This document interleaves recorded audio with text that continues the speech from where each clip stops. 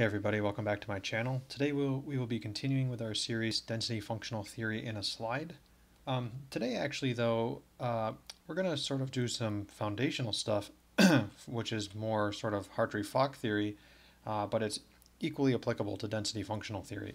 So you're going to need to know this type of stuff if you are going to be doing density functional theory calculations.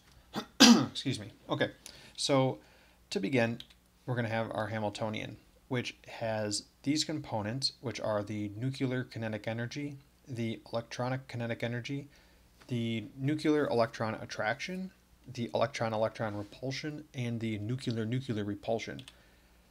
So if you're using quantum chemistry software packages, you'll be mainly solving the time-independent Schrodinger equation, which is your typical single-point electronic structure calculation. In this, the nuclei are fixed. This is known as the clamp nucleus approximation, and so therefore the kinetic energy of the nuclei is not considered. Also, the nuclear-nuclear repulsion can be calculated because your nuclei are fixed, and this is just a constant. So when you solve the electronic Schrodinger equation, your Hamiltonian is just this electronic Hamiltonian, which is the kinetic energy of the electrons, the electron-nuclear attraction, and the electron-electron repulsion. Okay, so when you go and compute the total energy in your single point calculation, you're really computing the expectation value of the Hamiltonian with some normalized wave functions for your system.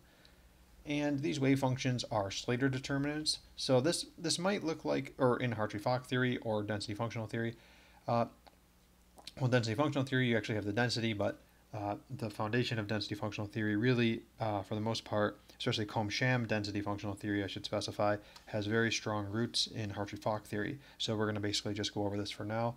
And in Hartree-Fock theory, your wave function is a Slater determinant because the Hartree product, which was the original sort of wave function, does not obey the Pauli exclusion principle. So here I basically have what may look like a Hartree product, but actually this is supposed to represent a Slater determinant. And what I do now is I expand the Hamiltonian. So this is the kinetic energy of the electrons. So for all I electrons, this is the kinetic energy term. This is the electron-nuclear attraction. So basically this is this J. These J indices are for nuclei. The I indices are for electrons. And here I have the electron-electron repulsion term. This is going to be a 2-electron integral, which we'll get to, or you can think of this as a 2-electron operator. We'll get to this in a subsequent video. Should be a bracket over here. Maybe it's just not showing up on my screen.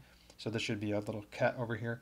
Anyways, what we're going to do is we're going to distribute this bracket into this kinetic energy term here, and you actually will distribute it into every term, but here I'm just going to show everyone sort of some insight into just evaluating this 1-electron operator term. You could easily do this procedure I'm doing here for this middle term, this electron-nuclear repulsion.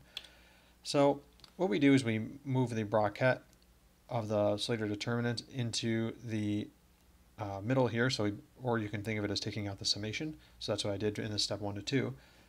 Then what we do is we're going to basically loop over I. So I is your sort of variable. You can think of it in a for loop if you're going to think about this in terms of computational chemistry.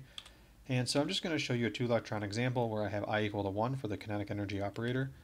So here what I do is I explicitly write the Slater determinant for a 2-electron system. So this will be like 2 occupied orbitals in a 2-electron system.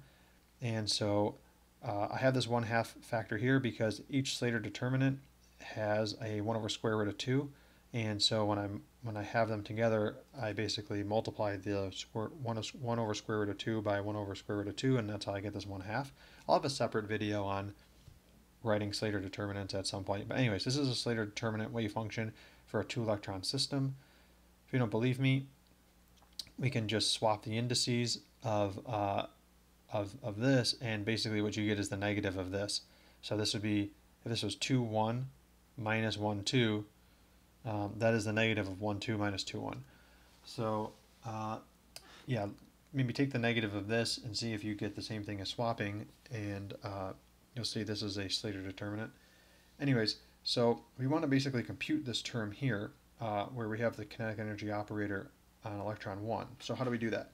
So what we end up doing is we end up having to distribute everything, and we're going to end up getting 4 terms. So I'm just going to do this for the first term, but you'll be able to see how it applies to all 4 terms. So here I basically just do the first thing I would get if I were to factor. So just do the FOIL. You take this term, multiply it here, then take this term, multiply it here. Same with this to here, this to here. So in this case, I just show the very first one of these, where I take this phi1, phi2, and multiply it, or FOIL it to the phi1, phi2 here. And then I write it in integral terms. So you can see here now I have the conjugates, because that's what this sort of bra vector is. And here I have the normal, the sort of non-conjugate. That's what this ket vector is over here. And just to remind you again, this should be a ket up here. For some reason I can't see it. Anyways, what happens is I then use this integral property where I can separate the 2 integration variables like this. Okay, and so now I have this sort of space over here where it's just completely or solely an integral over R2, this second electron, and here I have it over R1. And you can see here I have to have this differential operator on this side because it's operating on electron 1. Here it's not operating on electron 2. Then what I can do is recast this in sort of the Bra-Ket notation, and this term here, because we're using orthonormalized wave functions, will just become 1, and I end up just getting the 1 electron term here. So you can see that what you'll end up doing is you'll just basically get a bunch of these 1 electron terms. And the same thing would happen is if you tried doing this for this electron nuclear term up here. And so at the end of the day, you basically are going to do this for each one of these, and that's how you'll evaluate this term 1 over here. And so for each of these terms, I can actually compact these into a term called hi, and then I would just take this sum over hi and place it up here, and just sort of go through this process for each term. And so it will be extremely cumbersome, but yeah, this is basically how you do it. If you have any questions or comments, please leave them down below, and subscribe for more. Okay, thank you. Take care.